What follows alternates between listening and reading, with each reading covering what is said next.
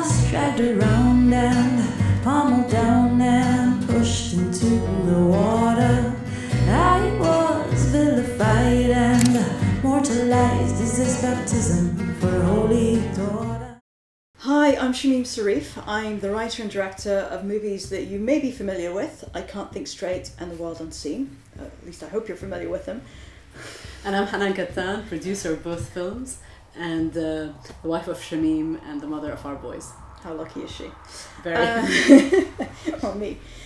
Today we are starting a new video blog series with After Ellen, and we're extremely excited about that. A lot of you have been very kindly following my written blogs on my site and on Facebook for some time now, but this is the first time we're able to do a video blog for you, and we're very excited to be partnering with After Ellen in this.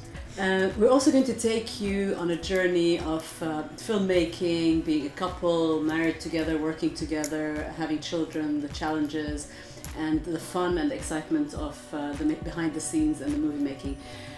Next we're going to be going to New York for a festival that's screening The House of Tomorrow. And then after that we're going to Toronto for a few days to be with Lisa Ray. We're working on a new TV show with her, so we'll spend a few days with her. Now Lisa, you might know, has played Amina. No, that was Sheetal. Sorry, Sheetal. So Lisa, as you know, has played Miriam in The World Unseen, and Tala and I Can't Think Straight. And we're going to bring Sheetal in here for an interview one of these days as well, just to set the record straight. But in the meantime, for this show, we wanted to just give you a kind of introduction, because a lot of people ask us, how did we get here to start with? We've been together for 16 years. Wonderful years. Thank you, for me too, since I was 5. And and we've built a career as filmmakers, and we're very lucky to have done that. So, but a lot of people say, well, how did that all start? So I can tell you that the way it started was something like this. Tala, meet Layla. Hello. Sorry to break your British reserve, but we always kiss in Jordan. Usually just before we slit your throat. But I guess really, fundamentally, what brought us to the place is more like this. You made me think. Yeah? About what? About, thank you, why we follow certain paths.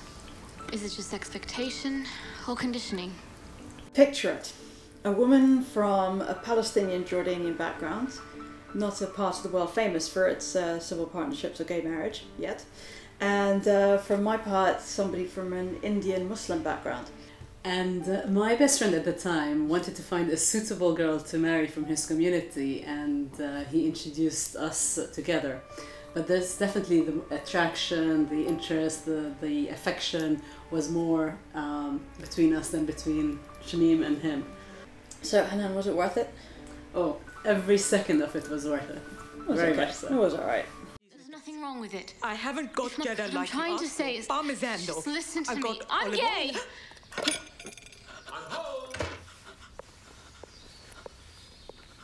What did I miss? I'm gay. But I've only been gone 2 hours. Was it really like that? Well, not quite. Movies have their own reality, but it wasn't quite the truth of what we experienced.